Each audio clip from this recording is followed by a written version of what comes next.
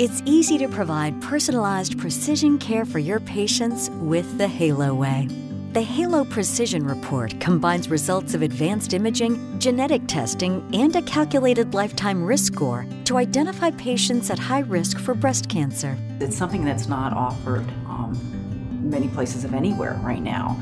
This kit will help with finding any kind of genetic mutation and help with anybody who's high risk in the screening process. The amazing thing is that we're able to test patients in the imaging center.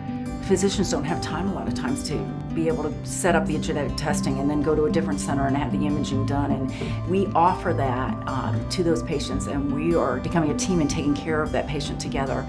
In the imaging suite, we take that family history, and while the patient's having their imaging study, they can have that conversation with their mammotech, and then we have people on staff that are having that conversation with the patient. On the back end, we're going to be able to provide guidelines to their providers to manage them appropriately and hopefully, at the end of the day, manage them away from cancer.